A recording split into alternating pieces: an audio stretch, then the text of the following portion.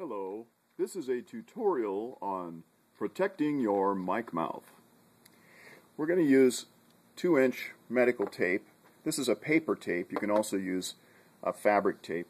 You're going to want to pull off about 6 inches of a piece. Pick up your mic mouth, and on the back is fabric right here.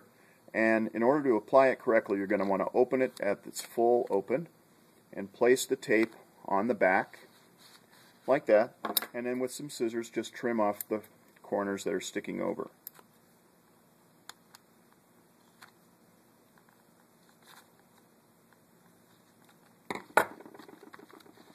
And now you're ready to perform mic mouth. Thank you.